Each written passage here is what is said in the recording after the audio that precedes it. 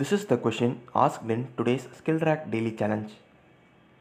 So in the first line of our input, we are given a time in 24-hour format as input, and after that we are given three integer variables x, y, z as input.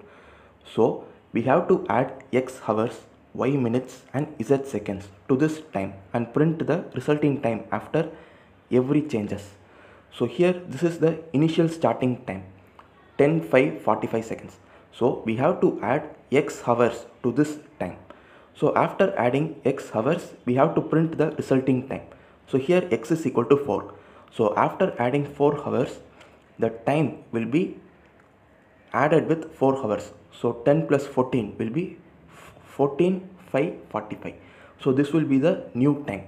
So now we have printed our time after adding x hours. Similarly, we should add y minutes to this time. So the value of y is equal to 65. So 65 is nothing but 1 hour 5 minutes. So we should add 65 minutes to this existing time. So after 1 hour 5 minutes, the new time will be 15 because 1 hour will be added. So 14 will be changed to 15 and still we have 5 minutes. So 05 will become 10. So this will be the time after 1 hour 5 minutes 15:10:45. And now our task is to add z seconds to this time. So the value of z is equal to 100. So we have to add 100 seconds to this time. So from the 100 seconds, first let us take the 15 seconds alone and add it. So 45 plus 15 will become 60, which is nothing but 1 minute. So 10 will become 11 and the seconds will become 00. So still we have 85 seconds with us. So 85 seconds is nothing but 1 minute 25 seconds. So the 11 will become updated to 12 and we have remaining 25 seconds. So 00 will become 25. So this will be the time after adding 100 seconds. So now we have got 3 times 14:05:45, 15:10:45 and then 15:12:25. So these are the 3 different times after adding x, y and z. So in our output we have to print these 3 times in new line. So in our output also we can see that we are printing the same times and all of these times are printed in a new line. So this is how we get our output. Now let us see how to write a C program for this. So first I am creating 6 integer variables named hh, mm, ss, x, y and z. So first, using a scanf statement, I am going to accept the 24-hour time format as input. So in the 24-hour time format, the first integer is hh, the second integer is mm and the second integer is yy. So in the scanf statement, I am using a colon. So to separate hour, minutes and seconds. So what happens is all the integer will be separated and it will be stored in hh, mm and ss. And after that we are given the values of x, y and z. So again using a scanf statement, I am accepting the values of x, y and z. And then still I am creating 3 more integer variables named hour, minutes and seconds. And I am storing the initial values. So in hour I am storing hh and in minutes I am storing mm and in seconds I am storing ss. So now we are going to start printing our output. So first our task is to add x hours to the time. So the original time is represented in hh, mm and ss. So we have to add x hours to hh.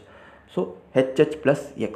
So I am setting hour is equal to hh plus x and we should print our output also in 24-hour format. So I am using mod 24 so that we will be getting our output in 24-hour format. So after finding the value of hour, I am printing the output. So using a printf statement, I am printing hour mod 24, minute mod 60 and second mod 60 so that our output will always be in a correct 24-hour format. And in the printf statement, I am using %02d because always we have to print our output in a 2-digit format. Suppose if we are printing 5, we should not print it as 5, we should print it as 05 in time format. So when we use this %02d, if the integer which we are printing is less than 2 digit, it adds a 0 in the beginning. Suppose if we are printing the integers like 12 and 13, it won't add 0 in the beginning because they are already of 2 digits. Only when we are printing the integers which are less than 2 digits, it adds a 0 in the beginning. So that is the use of using this %02d. So till now we have added x hours and printed the output. Now we should add y minutes to the time. So after adding y minutes, the new time will be mm plus y, and in 24-hour format it will be plus y mod 60. So I'm storing this value in the variable min. So now our min variable is updated. But suppose let us assume we are adding 122 minutes. So 122 minutes is 2 hour 2 minutes. So the value stored in min will be equal to 2. So we should add the 2 hours to the hour variable. So to perform that, we are also updating the value of hour variable. So after finding, that is after setting the value of min, again we are going to change the value of hour. So I am setting hour is equal to hour plus plus y by 60. So by 60. So let us take the same example, 122 minutes. So 122 by 60 will be 2. So the hour will be incremented by 2. So already existing value of hour plus 2, and the value stored in min will be equal to 2, so that we will get our output in correct format. So again, after updating the values of hour and min, now we have to print the time format. So again, using a printf statement, we should print hour mod 24, minute mod 60 and seconds mod 60. So like previous, again we have to use a printf statement, and we have to print the new updated time, and we should print a new line at the end. So next we have to add z seconds to the time. So I am setting the variable seconds is equal to ss plus z mod 60. So the seconds will be stored in the variable second, and now we have to add the remaining minutes obtained from the seconds to the minutes variable. So again, like the previous, we have to do the same thing.